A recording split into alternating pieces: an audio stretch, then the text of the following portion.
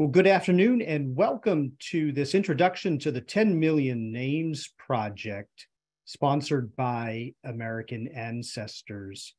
We are pleased to offer this program with a number of our colleagues on the 10 Million Names Project to let you know about this latest endeavor to identify, recover the names of the estimated 10 million men, women, and children of African descent who were enslaved in pre- and post-colonial America, specifically the territory that would become the United States. This project is dedicated to identifying those individuals, and we seek to amplify the voices of people who have been telling their stories for centuries, connecting researchers and data partners with people seeking answers to family history questions, and to expand access to data and resources and information about African Americans. And we are joined today by colleagues on the 10 Million Names Project. I'm pleased to first introduce our chief historian, Dr. Kendra Field, who is Associate Professor of History and Director of the Center for the Study of Race and Democracy at Tufts University. Professor Field is the author of Growing Up with the Country, Family, Race, and Nation After the Civil War. Her current book project, The Stories We Tell, is a history of African-American genealogy and storytelling from the Middle Passage to the present. As a public historian, Dr. Field co-founded the African American Trail Project and the Du Bois Forum, a retreat for writers, scholars, and artists of color. And she serves as the project historian for the Du Bois Freedom Center. It is my pleasure now to turn things over to Professor Field. Thank you so much. Thanks, Ryan. I'm going to briefly introduce my colleague, Dr. Kerri Greenidge, who is our representative from the Scholars Council today. Dr. Kerri Greenidge is Mellon Associate Professor in the Department of Studies in Race, Colonialism, and Diaspora and History at Tufts University. She teaches courses on Black and Native New England, Black Boston, and the history of slavery, Reconstruction, and their aftermaths in the U.S. Dr. Greenidge is the author of award-winning books, including Black Radical, The Life and Times of William Monroe Trotter, and the recently released, critically acclaimed National Book Award nominee, The Grimkeys, The Legacy of Slavery in an American Family. It was recently listed as the best pick of the year by the New York Times, the Wall Street Journal, and the Boston Globe. Dr. Greenidge is a recognized scholar of Black New England, whose works have appeared in the New York Times, the Atlantic, and the New Yorker, among others, and she co-directs the African American Trail Project and is a co-founder of the Du Bois Forum. Thank you so much, Kendra. I'm going to introduce my lovely colleague, Lindsay Fulton. Lindsay Fulton is a nationally recognized professional genealogist and lecturer who joined American Ancestors and the National New England Historical and Genealogical Society in 2012. She leads the research and library services team as vice president, and as well as the research team working on 10 Million Names. She's a frequent contributor to the NEHGS blog, Vita Brevis, and she was featured in the Emmy-winning program, Finding Your Roots, The Seedlings. Before NEHGS, Lindsay worked at the National Archives and Records Administration in Waltham, where she designed and implemented an original curriculum program exploring the Chinese exclusion era for elementary school students. She holds a BA from Merrimack College and an MA from the University of Massachusetts, Boston.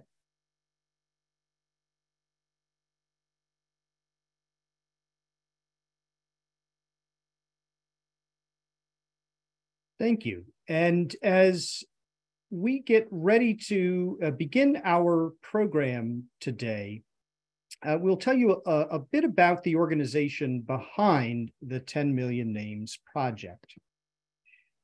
American Ancestors is a national center for family history, heritage, and culture.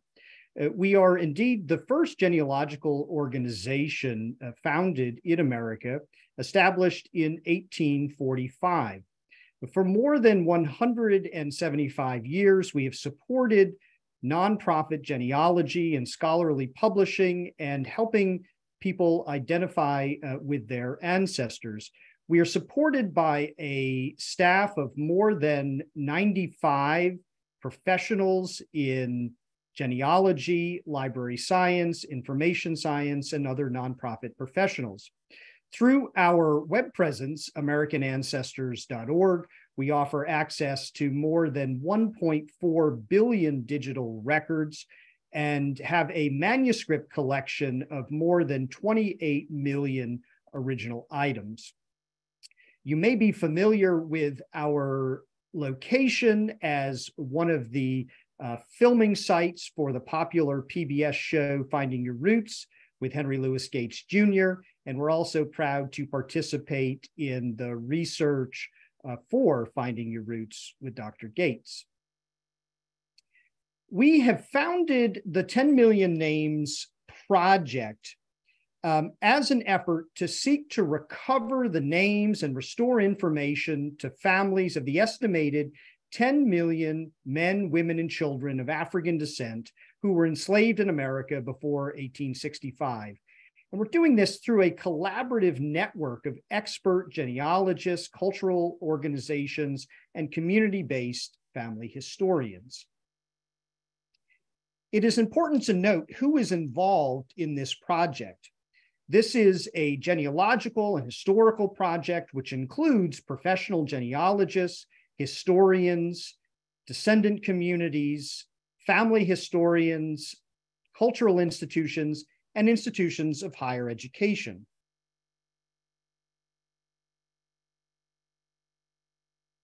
Our work is supported by an advisory board of luminaries in public history, as well as in other aspects of public life.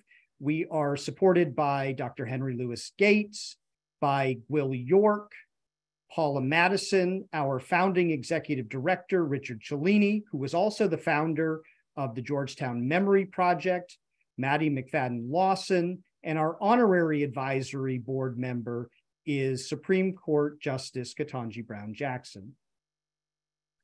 In addition to our advisory board, we are also advised by a leading group of scholars, including our chief historian, Dr. Kendra Field of Tufts University, Dr. Vincent Brown of Harvard University, Dr. Henry Louis Gates Jr., also of Harvard, Dr. Tavolia Glimp of Duke University, Dr. Kerri Greenidge, who joins us today as well, of Tufts University, and Dr. Brandon Terry of Harvard University.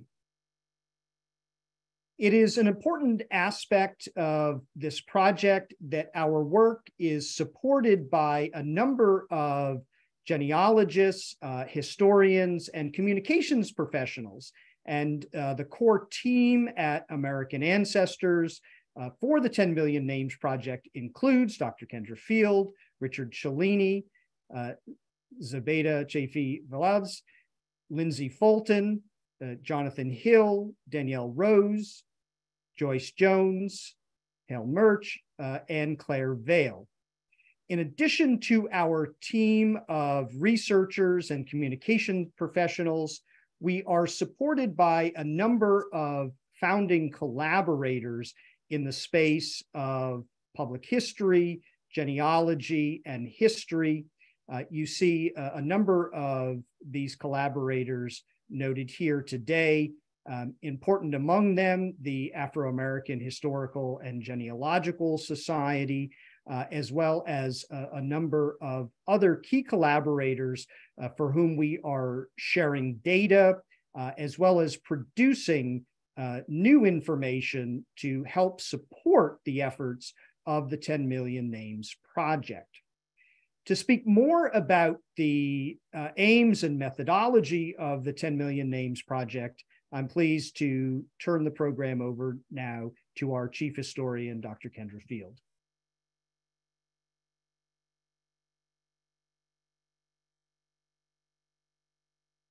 Okay, I think one slide before that, Kathleen. I'm a scholar of African American history, and much of my work has drawn upon genealogical sources and family stories, drawing upon my grandmother's family stories in particular. And I know how powerful it can be to know where we come from. So I was going to talk first about why 10 million. So the next slide should be that.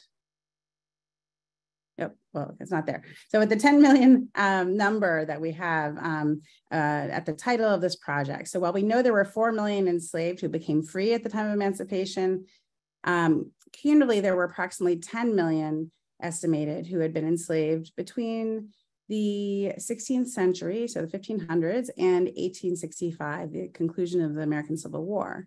And those of us living today who are descended from those 10 million amount to estimated 44 million Americans. And so 1870 is an important year when we think about African-American genealogy, as many of you I'm sure know, because it's often referred to as the 1870 quote unquote brick wall. It marks the first federal census after emancipation in the South to officially record the names of people who were previously enslaved in large numbers. And while it's often referred to as a brick wall in the genealogical realm, when we're starting from present day descendants and working our way backwards, things become more difficult at that point. There are many other places we can go. There's many other places we have access to that can provide us with the names of our ancestors. And that is the painstaking work of this project.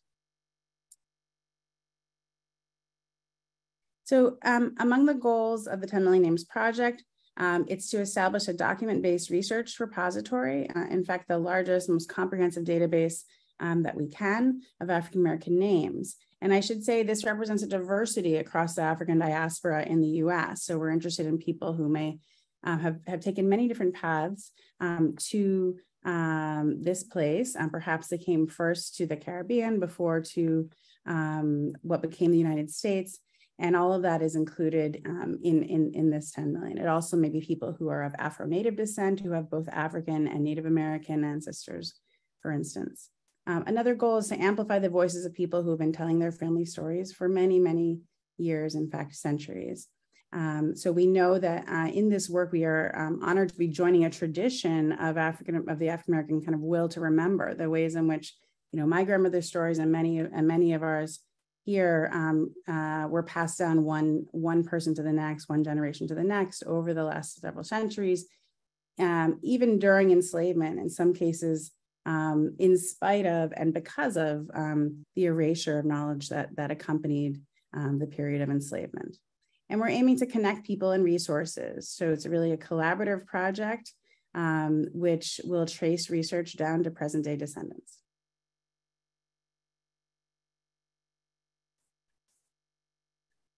So those 10 million people enslaved in the land that became the United States, as I said, have approximately 44 million descendants living here today. And those 44 million are more likely to encounter difficulty in tracing our ancestry. And this is for many reasons. First of all, slavery separated families, and it also obscured family history or separated us from knowledge of our past.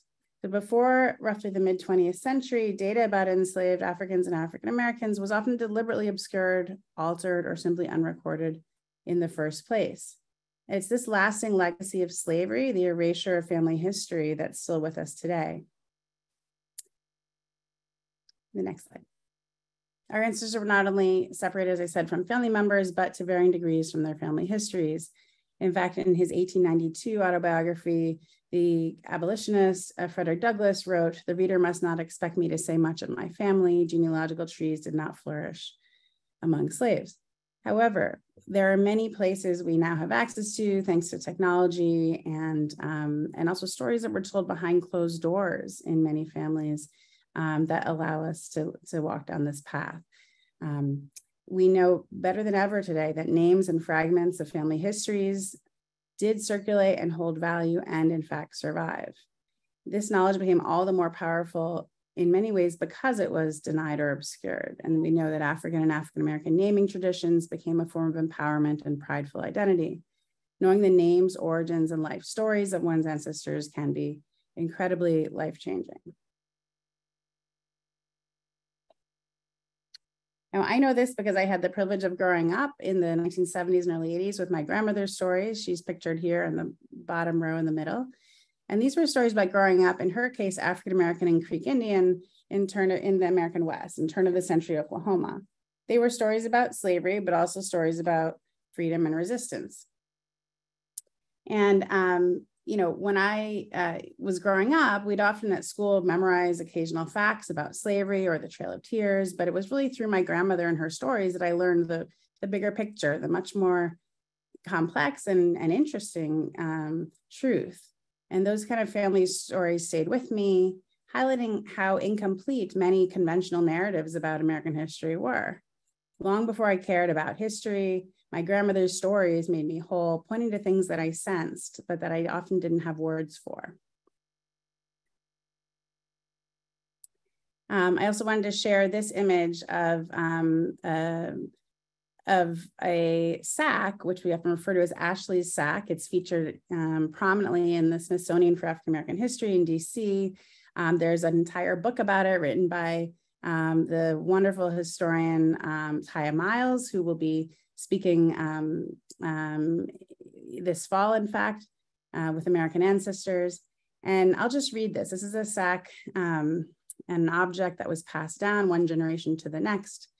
And it was embroidered by Ruth Middleton. My great-grandmother Rose, mother of Ashley, gave her this sack when she was sold at age 9 in South Carolina. It held a tattered dress, 3 handfuls of pecans, a braid of Rose's hair. Told her it'd be filled with my love always. She never saw her again. Ashley is my grandmother, Ruth Middleton. And you can't quite see the bottom of that image there, but it gives you the year in the early 20th century. And so this is just a kind of a physical manifestation of the ways in which stories and family knowledge did survive. And, you know, an object like this, a letter, a photograph that you might have in your attic somewhere can really lead us in so many directions. There's so many resources that we could draw upon in connection with an object like this to tell a larger story. And that in fact is done in the beautiful book by Taira Miles that's called Ashley's Sack.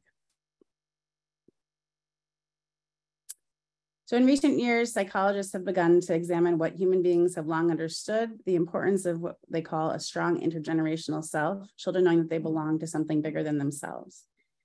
One study revealed that in the face of conflict and uncertainty, the more children know about their family's history, the stronger their sense of control over their lives, and the higher their self-esteem. And these findings have particular implications, I'd argue, that are incredibly urgent and hopeful for African-American experience. And so when we think about this project, this 10 Million Names project, we're not only thinking about our ancestors, but we're thinking about our descendants, our children, and our grandchildren today, and how it changes our presence and our sense of who we are in this day. So with that, I'll turn it over to Lindsay. Hi, everyone. I'm here to talk about how we are going to go about defining and naming the 10 million names, the 10 million people who make up 10 million names. And we came up with a way to manage how large this project really is. And that is by creating 5 different flagship projects, large umbrellas that allow us to focus on certain record sets so that we can make progress. This is going to be a very large project. It's going to take us many years to get to the 10 million number. And we feel that splitting it up into some flagship projects will help us with that. So the first, which is probably the largest, we called Making America, which is the records of enslaved laborers within and beyond the plantation. Millions of enslaved people lived on plantations, in private homes, and universities before emancipation. And enslavers often created financial and personal records to track, count, inventory families and individuals laboring on their land. And while these records were initially created for the benefit of the enslaver, genealogists can use these records to reconstruct family groups and rediscover names of enslaved people. These records can be antebellum censuses, so looking at the 1850, 1860 slave schedules, or maybe the ones that were done on a more local basis, like the 1867 Maryland slave statistics schedule. We have plantation records that are created on plantation. So presidential properties, for example, like Mount Vernon, Monticello, Montpelier. We also see private estate records that are kept that way. And we're also including what we call Bible records, or really any religious texts that are recording names of individuals and maybe giving a birth date to them. That all falls within Making America, as well as probate and land records. Like I said, this is not a small flagship project. Probate and land will dominate many of the record sets that we're looking at for this particular flagship project. The second is looking at soldiers, veterans, and refugees on the battlefield. Prior to emancipation, Black soldiers served both voluntary and involuntarily in conflicts that are in what is now the United States, Canada, and the Caribbean.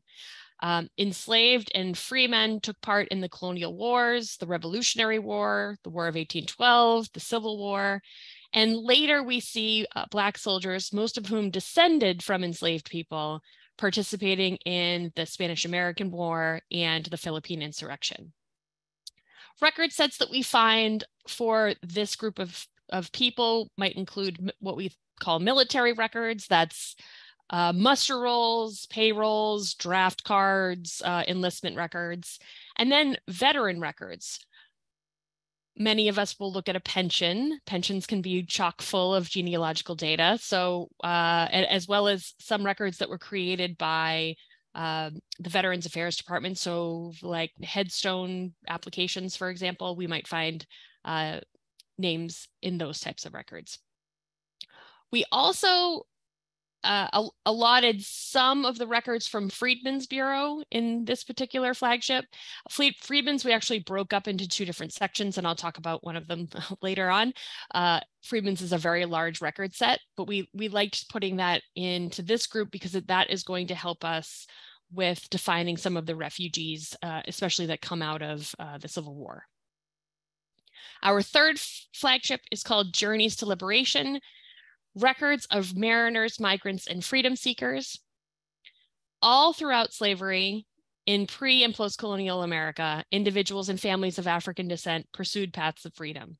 Most famously, they used the Underground Railroad to escape, but there's other enslaved people that turned to legal channels through freedom suits. They paid for self-manumission. They experienced emancipation through African immigration.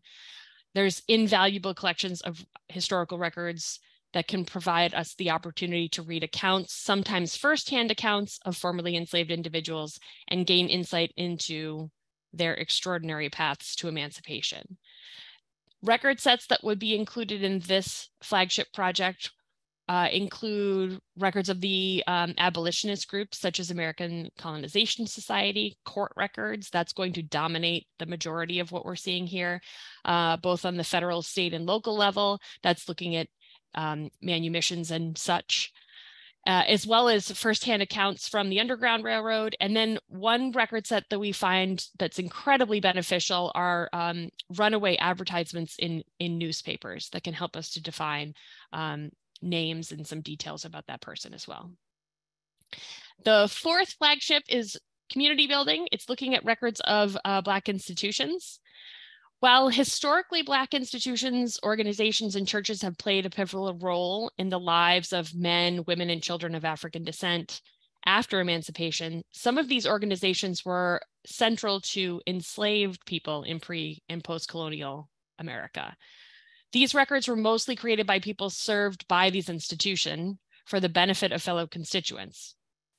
Researchers can use these records to learn more about the first generation of free people, as well as the ancestors and descendants. So in this particular record set, we're talking about records from schools for freed people and the records of Freedmen's Bureau. As I mentioned, we were going to divide that into under two flagship projects.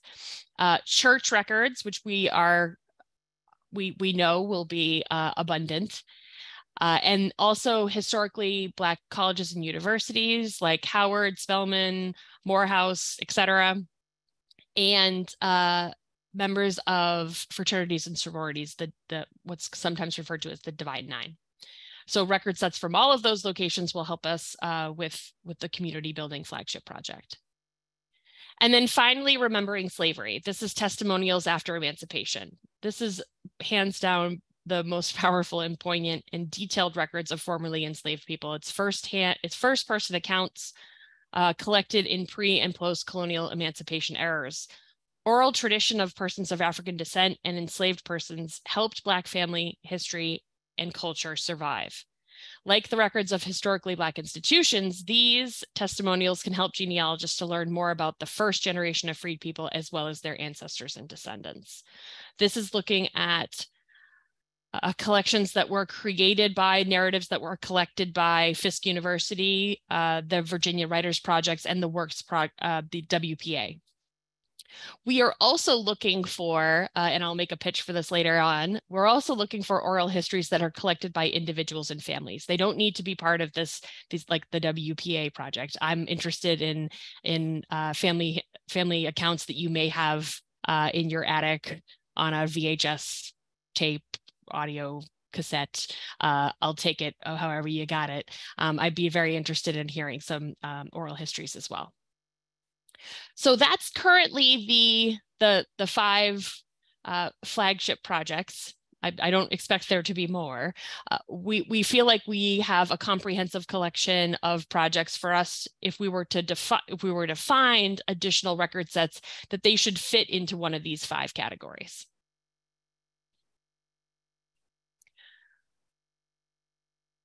We are going to make all of this free, and it is going to be publicly accessible. And we've created a beautiful website for people to interact with, to both learn about how to do your own family history, how to search the databases that we've created already, and then also how to share your own information that you may have collected. And I'm just going to kind of walk you through the website.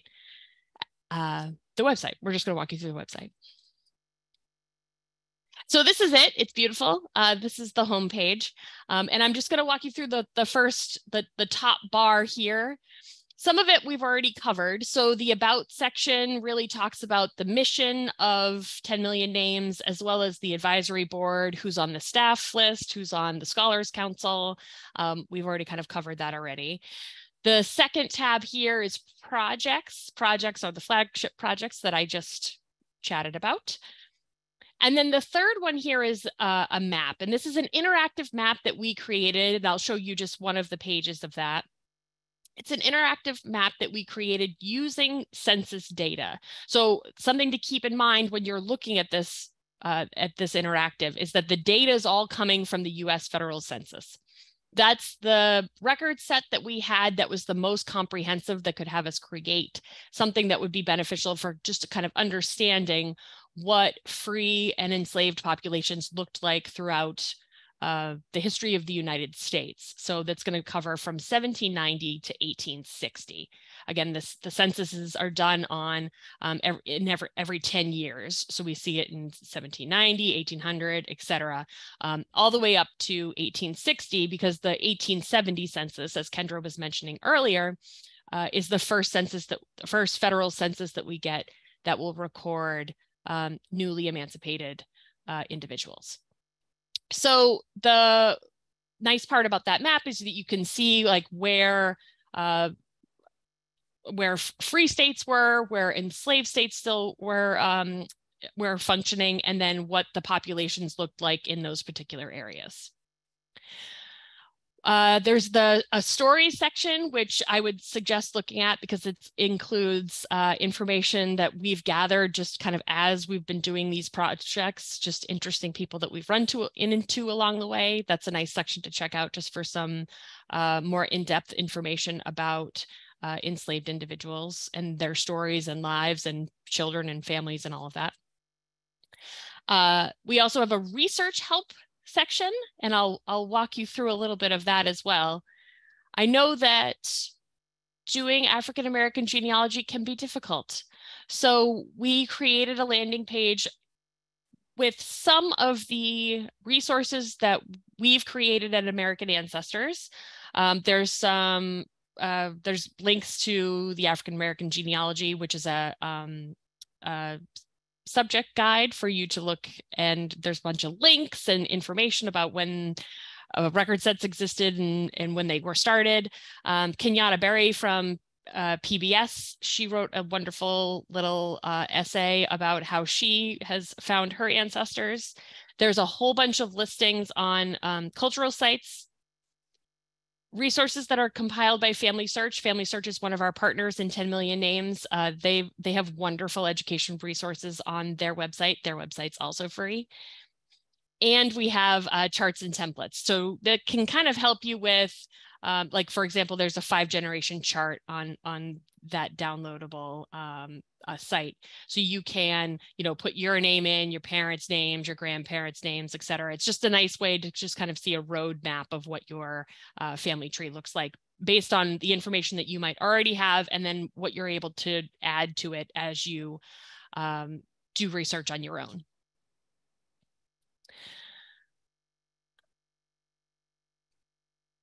There's also the African American Genealogy Research Guide, which is this third one here. I would recommend looking at that as well. Again, lots of links and information about strategies and record sets, databases that you can search for your own family on. There's links and all that on there.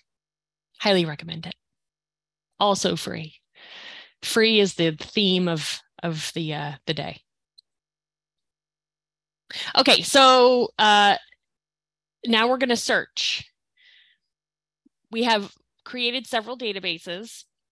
We have 33 thus far. So if you click on that search tab, it will bring you to our search page.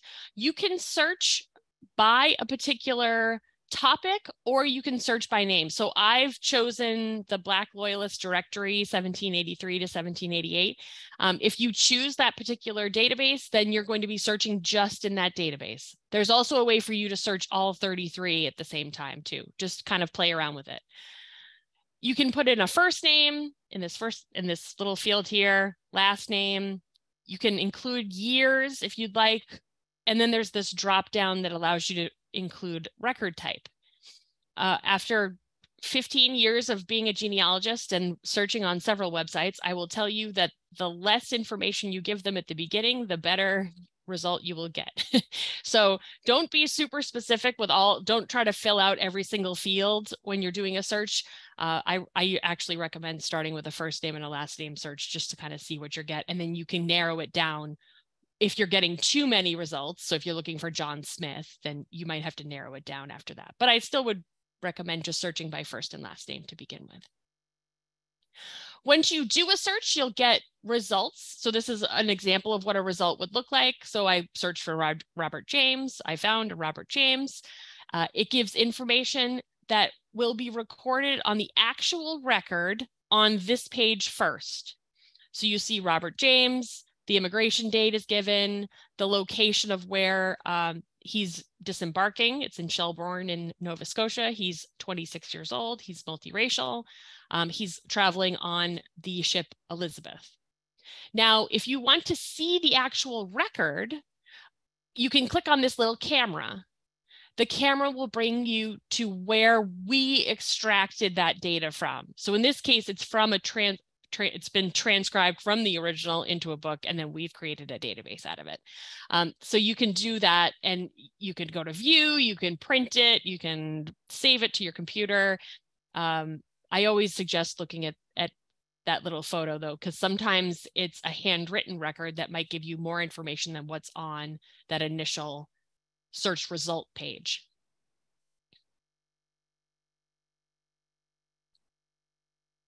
Scroll down when you find something that's interesting so say that Robert James was your ancestor and you're very interested in it, definitely scroll down. Scrolling down will give you information about the actual record set. So a citation and then a description of it as well. And the description might lead you to additional record sets that you didn't think to look for. It will give you some historic context. It might give you ideas to search for different, other ancestors on your family tree. I promise scrolling down and looking at the description is definitely worth it. I spend a lot of time in the description section on our databases, as well as databases from other organizations. Now we are adding to our databases all the time. So if you are interested in hearing about what we're working on and what we've just finished, I would highly recommend signing up for database news. I included the URL at the top there, dbnews.americanancestors.org. It's free. You can sign up. You'll get notified whenever a new database becomes available, and then you can go and search.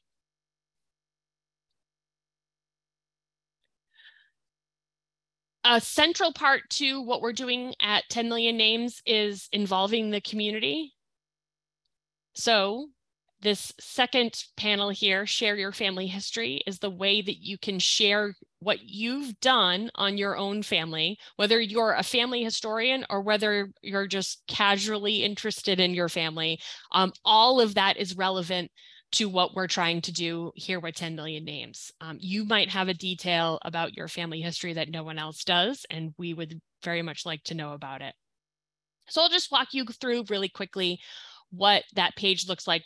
So if you click on read more under where it says share your family history, it brings you to this page, which allows you to do several items. So there's several ways that you can interact with this. You can fill out a family history questionnaire. That's really for people who might not have like compiled, you know, mounds of data, but you have information about certain family members. And you want to give me their first name, last name, etc. I'll show you a little bit. I'll show you what the form looks like. It gives you the opportunity to select whether the information is for someone who was enslaved, or if your ancestors may have enslaved a family. That is also important data for us as well. So you can click one of those if you'd like us to know that information. So information about enslaved individuals, information about enslavers, you're not sure, or neither. You put your surname in, your mother's name, your mother's date of birth, if it's relevant, your mother's day of death, your father's name, etc. So we have several generations that are on this particular form that you can include just based off of the information that you just know off the top of your head. Incredibly beneficial for what we're trying to do here. And at the bottom, you just hit submit. There's a place for you to upload your family tree. So most online companies, or actually most digital trees in general, they allow you to download what's called a GEDCOM. That basically makes the file readable across all softwares. So we have our own proprietary software called American Ancestries. And we can take the data that you have saved on your GEDCOM and then upload it to the American Ancestries area. So you can download, so if you go to that form, there's a place for you to attach the file and you just hit submit and it comes to us. You can upload family notes or a genealogy. So if you have a bunch of papers laying around and you'd like us to look at them, please, just scan them, upload them, give us some information about what family group we're looking at, their surname, location, etc. And that will come to our researchers. As I mentioned before, there's the oral history. This is just to show you kind of how quick this form can be. It's quick and easy. It will only take a moment, but it will be very beneficial to humanity. You can, again, click one of the 4 options there. You can give the family history a title. You can give a description of who was interviewed, and then you can upload what you have as an audio file. If you do not have an audio file and you have an older person in your family who you would like to interview, we also have some information on how you can conduct your own little interview and then upload it as well. So just go to that page and it will give you some information about that. We're also looking for Bible records, which you can upload directly to that form as well. So definitely check it out, especially if you have family history documents and items kicking around your house. We would be very interested in seeing a copy of that. You don't necessarily have to donate it to American Ancestors, although we will take, if you are interested in donating your collection, we would be very interested in chatting with you as well. Okay, so some of the key takeaways. We are hopeful that we will ultimately produce the largest, most comprehensive genealogical database of enslaved people of African descent in America. We're looking at original genealogical research down to the present day. So we're trying to identify the names of enslaved people and then bring that down to the present so that we can all ultimately do a search and connect ourselves to enslaved individuals. This is being overseen by expert genealogists and historians in partnership with Black-led genealogical societies and individual families. We are leveraging the latest technology and resources so the data from smaller archives and libraries becomes available.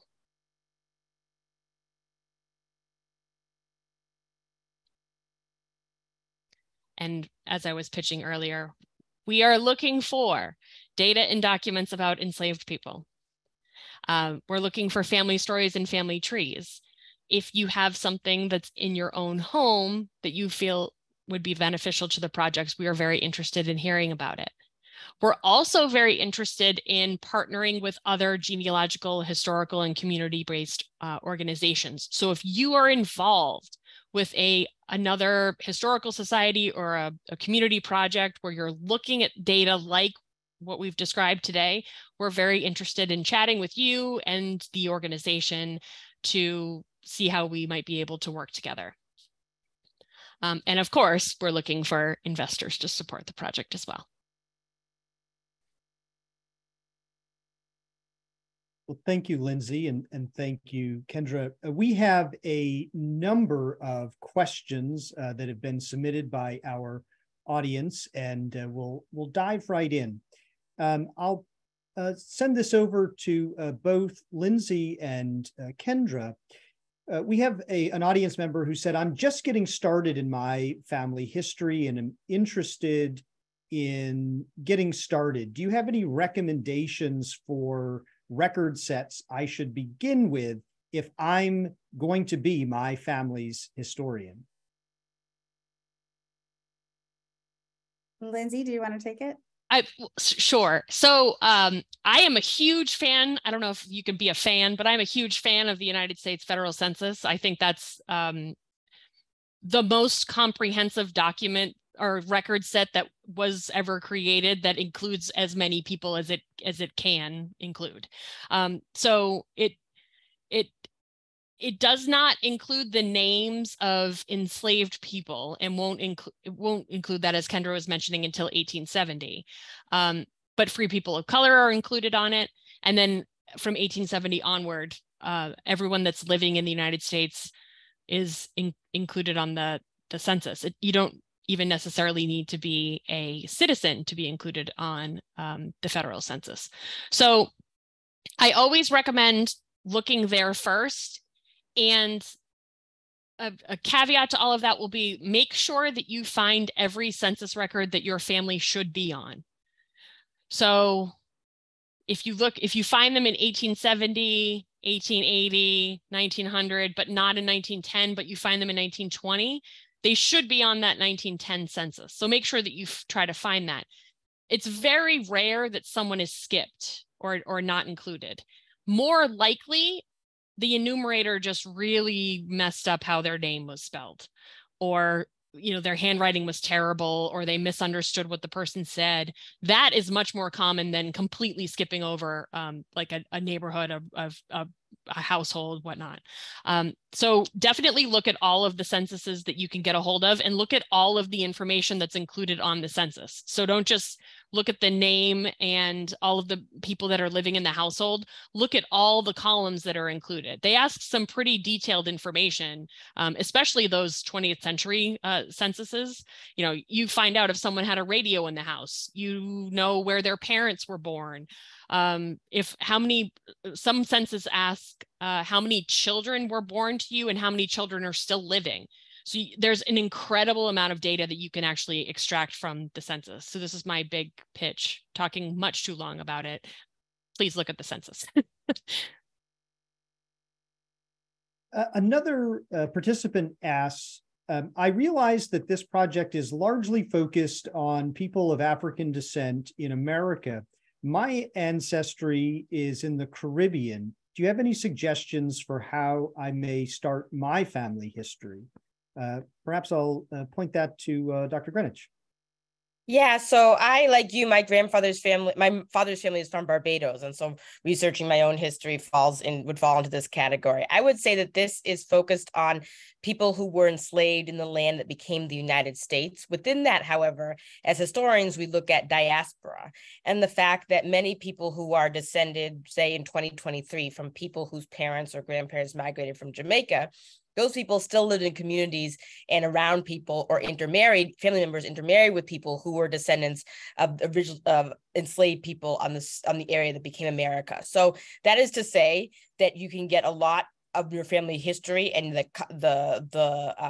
dynamics of your family's past if they were someone of African descent and they came to the United States by searching this database, because you're searching and being able to reconstruct many of the communities that people of African descent from outside of the United States came. To get onto what everybody's been saying, and I say this with sort of how exciting this is that it is going to become the most comprehensive database of formerly enslaved people on what becomes the United States, right? And so that means that you're going to have connections over time that you're going to see between ancestors of yours who are, say, from the Caribbean, but they lived in a neighborhood, say, in Brooklyn or in Cambridge, Massachusetts, or in Oakland, in which they were surrounded by people who were descendants of formerly enslaved people on what becomes the United States. So within the scope of all of the records we're looking at and recovering the names, it becomes a way to look at the interactions between people of African descent in what becomes the United States and people of African descent across the diaspora. Thank you, Dr. Greenidge. There are a number of questions around commonly held beliefs or even myths around researching one's ancestry. In particular, is it true that most freed people always adopted the surnames of their former enslavers? Perhaps I'll pose that to Dr. Field. Sure. No, I wouldn't say. I would say that it is a complex story, right? There are some people who part of what I call freedom's first generation, who were born enslaved, children at the time of emancipation, after the Civil War, claim their own surname. That might be Freeman, right? It might be the name of a ancestor that they were separated from. It might be a first name in their ancestry that becomes a last name, or in some cases, it might be the name of the kind of plantation, which may well be a surname that was their home place, in many cases for a number of years. So there's no real one direction in this sense, but we try to be, as historians and genealogists, open to all these possibilities and more. So keep an open mind when we think about name changes from the transition from slavery to freedom. Another participant asks, I'm familiar with enslaved.org and Freedom on the Move. How does 10 million names differ from these existing projects? Lindsay. I think it's important for all of us to, before we start talking about how we're different, I think it's important for all of us to understand that, like, we're all in this together, right? So we're going to need places like enslaved.org and other smaller historical societies to share information with us so that we can create this database that we're trying to create of the most comprehensive database that is recording enslaved people. That being said, we are a genealogical organization. So we are very interested in the genealogy. In addition to the names of the individuals, we're interested in the genealogy of those people and their descendants. And that's something that's a little bit different than what we're seeing with folks from those other organizations. We're people and the stories are what we're centering this entire project around. So that's the difference, I think. Another question for you, Lindsay, about partners and collaborators. A participant asks, are you working with Family Search in the 10 Million Names Project? Why, yes, we are. Family Search they've been incredibly instrumental in many projects that we've taken on over the years. They are very dedicated to 10 million names and helping us in any way that we possibly can. I meet with them actually weekly, and we talk about record sets that they have that they might be able to make more available. Say, for example, if you've been on Family Search before, sometimes they have a collection that we sometimes describe as browsable. So it's a collection that they put up that is just images and it's not searchable. You can't look for Lindsay Fulton. You have to page through each reel of microfilm to find what you're trying to find.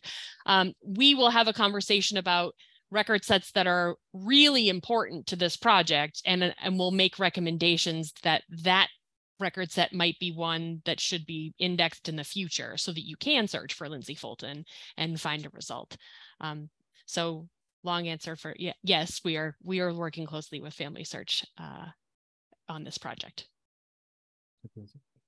Dr. Field, question I think to aim towards you.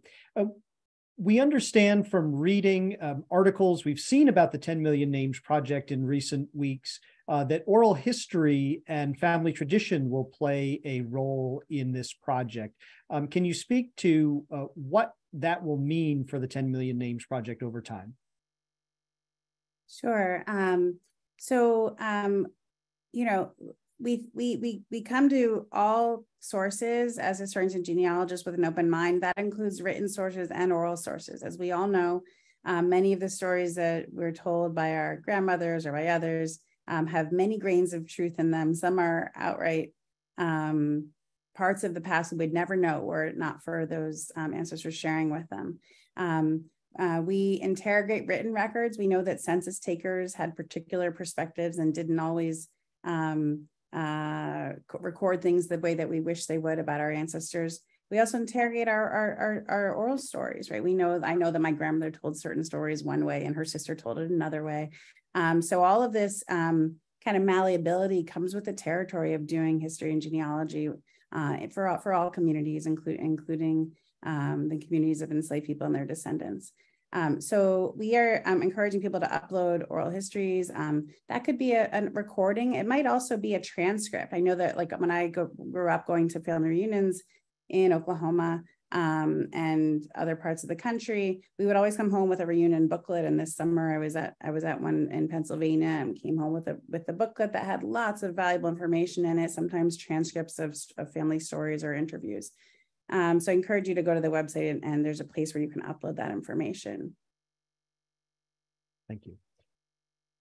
Perhaps for Dr. Greenidge, a participant asks, what is the difference between record sources for New England and the Deep South? It's a good question. So I think New England, slavery legally ends earlier than it did in terms of the federal emancipation in 1865. But that doesn't mean that there were not enslaved people, both Native American and people who were of African descent intermarried with those people. The records look slightly different in that Massachusetts towns and New England towns began keeping town histories earlier than other parts of the country. So, as early as 1795 5 towns are creating their own sort of records of the history that are pretty detailed. But I think the beauty of this project and the beauty of creating this database is to compile information and sources that allow us to see the similarities and the difference kind of in real time. So you're going to be able to see, for instance, Massachusetts or Rhode Island, for instance, keeping very intricate records of Negroes or other people, they called them, say in the 1740s and 1750s. And so as Lindsay was saying, it's part of getting those sources up there so that we are able to trace all regions of the country and all communities and account for the differences and the similarities. A participant asks, and this is a question that's been asked in various forms throughout the forum this afternoon. I am not of African descent, but I am the descendant of an enslaver. Is there a role for me to submit my family history and what my ancestors' records may say about one of the 10 million for the project? Yes, we would like to see that.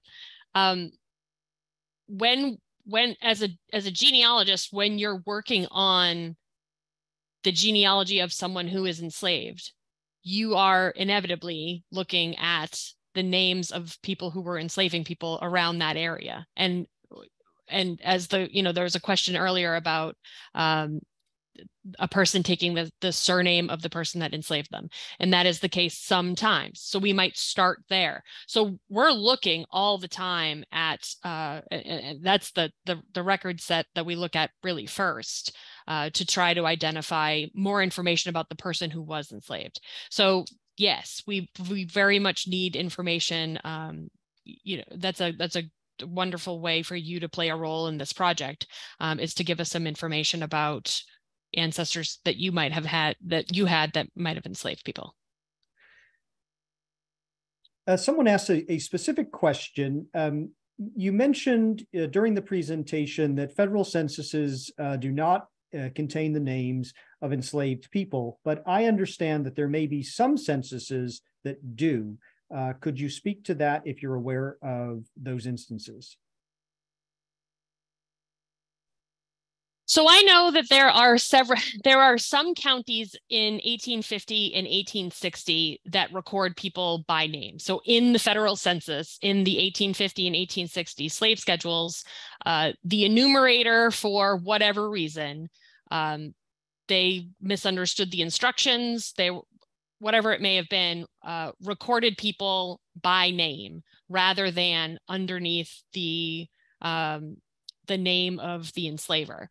So we're actually working on a project right now with Family Search to index all of the slave schedules in 1850 and 1860 where people are named, and we're creating a database of those particular items. I would say it's maybe 5,000 people in total, a sizable number. Not of 4 million, but there were some people who were recorded by name. So that's one of the ones that I just know off the top of my head. Yeah, and if I can speak to this as well, as a historian who studies primarily New England and the diaspora, there's lots of ways that records were recorded of named enslaved people, even if they weren't an official federal census. So towns, somebody in a town, say in South Carolina, who kept a record of all of the people they saw, say in 1860 or 1850 in a certain area. Some of those names would include enslaved people. And that itself is a very valuable record. You could have records of business records of, stores and commodities that were sold and changed hands, and the enslaved people's names being listed within those. So it's a matter of, as historians becoming very, and genealogists becoming very cognizant of what type of sources you're using, and from that being able to find the names that might be missing or might not be in the census in the way that we originally thought that they would be. Thank you. We amazingly have arrived at the end of the hour, and I would like to thank my colleagues, Lindsay Fulton, Dr. Field, and Dr. Greenidge, for joining us for this introduction to the 10 Million Names Project. There will indeed be much more to come over the weeks, months, and years ahead on this project. We are incredibly privileged at American Ancestors to be a part of this effort and to sponsor the 10 Million Names Project as a free resource and to collaborate with individuals, descendant communities, and institutions across the family history and historical communities to recover the names and restore information to families of the estimated 10 million men, women, and children of African descent who were enslaved in America. Because names are powerful. Names give agency, names give humanity.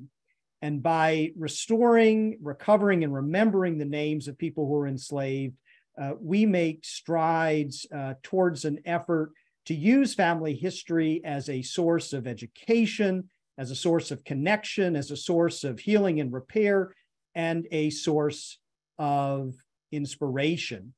The 10 Million Names Project work is free. It is supported through philanthropy, and it is housed at American Ancestors as the oldest genealogical organization in the country. But this is the direct result of a collaborative effort of numerous individuals and organizations who have been telling their stories for centuries. And we indeed need help in this effort. As you've heard at various points through the presentation today, this collaborative effort not only relies on institutions who have access to records, but also individuals and families and descendant communities who are willing to share their stories. And at 10millionnames.org, there is the opportunity to upload family trees, documents from descendant communities, as well as individuals who descend from enslavers. The idea here is that through a collaborative, amplified effort, we will meet the mission of the 10 Million Names Project to identify by name as many of the 10 million people enslaved in present-day America as possible, and to begin the process of identifying descendants of those individuals to bring the power of family history to even more people. And so with this effort, we thank you for joining us, and would like to note a couple of upcoming programs that certainly should be of interest. On September 21st, Taira Miles will be with us presenting her new book, Wild Girls, How the Outdoors Shaped the Women Who Challenged a Nation. And later this fall, we will be hosting an online panel discussion with our Scholars Council for the 10 Million Names Project, which includes Dr. Kendra Field as our chief historian, Dr. Kerri Greenidge, as well as Dr. Vince Brown and Dr. Brandon Terry and Dr. Tavolia Glimp. We are pleased and privileged to be a part of this effort in the 10 Million Names Project, and thank you all for joining us this afternoon, and look forward to seeing you online at a future program, and hope that you will visit us at 10millionnames.org to learn more.